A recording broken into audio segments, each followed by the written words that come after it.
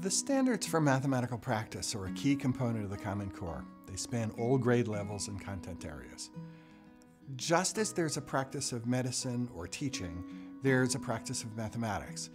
When I was in high school, I thought that mathematics was a body of knowledge. Algebra was about equations, geometry was about space, arithmetic was about numbers. Every branch of mathematics was about some particular mathematical object. Mathematics is an established body of results and methods, but it's more than that. Later, I began to realize that it's also a way of thinking, and the standards for mathematical practice aim to infuse that into the classroom. The results and methods have grown over the centuries, and some of their purposes have changed. It's the thinking and style of work that can be applied in new situations and gives even the old tools new life. In a sense, the results and methods of mathematics are its artifacts. The real mathematics lies in the habits of mind, the mathematical practices that create those results and methods.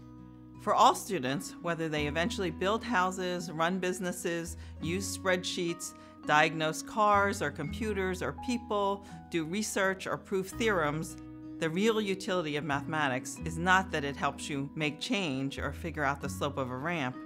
Its real utility is that it gives you intellectual ideas and inclinations that help you make sense of a rapidly changing world that requires new and flexible thinking.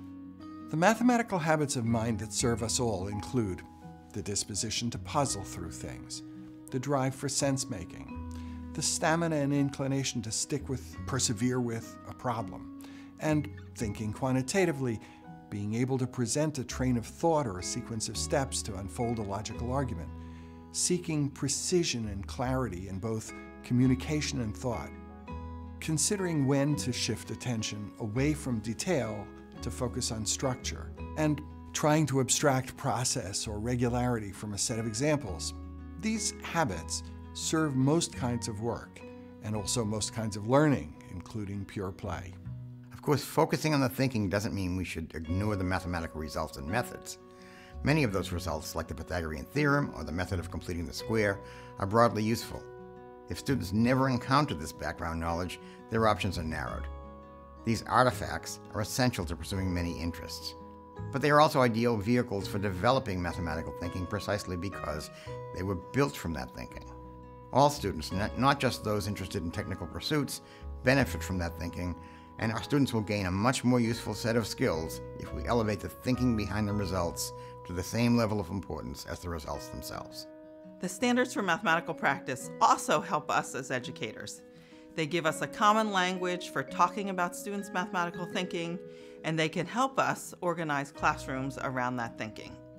The habits of mind that we want students to acquire don't reside in the problems we give, even clever problems. They reside in the approaches students take to thinking about the mathematics.